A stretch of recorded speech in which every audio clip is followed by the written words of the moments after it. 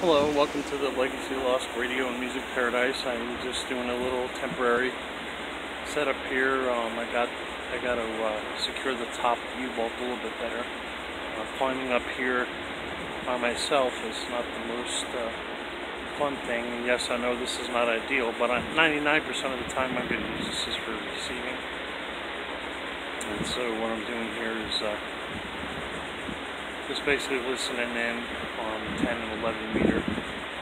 The SWR is less than 1.5 to 1.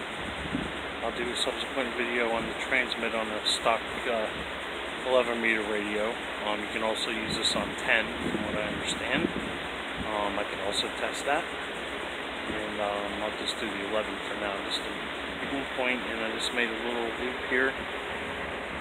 This is about the top of this mast is 22, but I got other stuff on here, so basically I'm just using this to listen in to some DX, and I got that going in through there. I got two 18-foot sections. It says an 18-foot or a 50, but I patched, I got a barrel connector. I put 36 feet coax. That's what I had to use, and it seems to be working